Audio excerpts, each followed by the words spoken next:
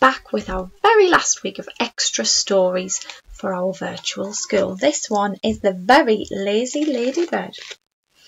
This is the story of a very lazy ladybird. She liked to sleep all day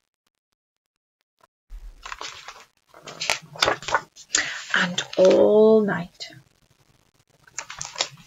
And because she slept all day and all night, this lazy ladybird didn't know how to fly.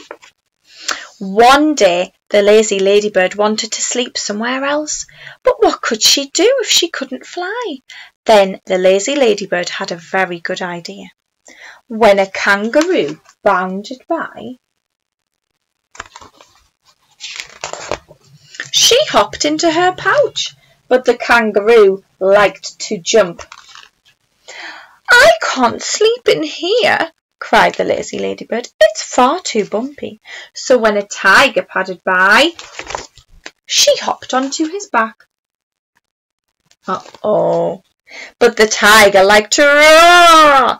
"I can't sleep in here," said the lazy ladybird. "It's far too noisy." So when a crocodile swam by, she hopped onto his tail.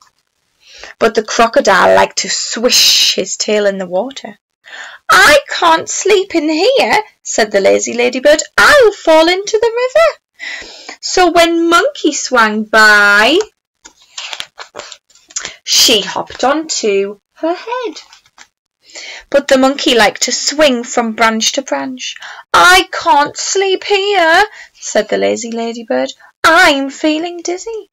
So when a bear ambled by, she hopped onto his ear.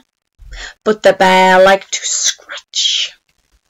"I can't sleep here," said the lazy ladybird. "He'll never sit still." So when a tortoise plodded by, she hopped onto her shell. But the tortoise liked to snooze in the sun. "I can't sleep here," said the lazy ladybird. "It's far too hot." So when an elephant trundled by, she hopped onto his trunk. "At last," thought the lazy ladybird, "I've found somebody who doesn't jump or roar or swish his tail or scratch or swing or snooze." But at that very moment, the elephant... What did the elephant do with his trunk? Sneezed. Achoo!